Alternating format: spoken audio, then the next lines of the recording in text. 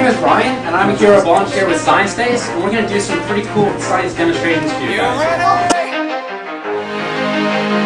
Let's go!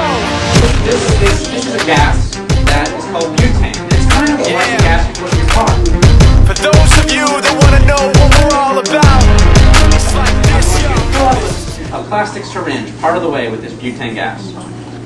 I'm going to take that butane gas, and I'm going to squirt it into this tennis ball can. It has a little hole punched in the bottom. And I have a little bit of a spark right here on the end of this. So, what are the three things I need for a fire again? Spark is one. Oxygen. And something to burn, some fuel. For those of you that want to know what we're all about, I didn't fill it all the way up, because what would happen if I filled it all the way up with butane gas? It'll probably go up. Probably the fire. There's no oxygen. Exactly. If there's no oxygen, it won't fire off. You can put all the fuel you want in there, but there won't be an explosion. But when you have a good mix of oxygen and that butane gas, I just turn it. You guys want to move away from that direction, please? Let that little spark go.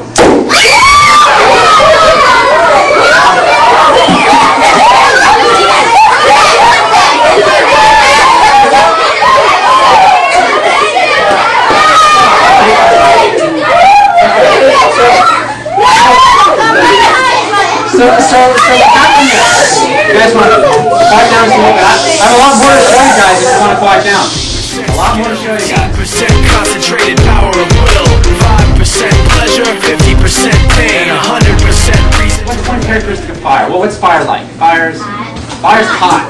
Fire's hot. Very dangerous. It is hot and it's very dangerous. Pleasure, 50% pain, 100% reason to remember. But when that fire was really hot, it made all the air inside that can really hot. And air is made up of all these little tiny individual particles called molecules, which are like, you can think of them as like little marbles, except they're so tiny you can't see them. They're all bouncing around inside there, running to each other, just like inside a pinball machine. And so when they get really hot, that means they have a lot more energy, so they're running faster, and they're hitting each other and bouncing off, and so they're forcing against the walls of this can, trying to get out. It's like being stuck inside a little room and running back and forth and hitting the walls over and over again. But when it starts pushing in so much, eventually the walls are going to fall down at some point. And that's what happens at the weakest point. So it's pushing, it can't push out the side, so it just pushes out the top. And it shoots the top right off.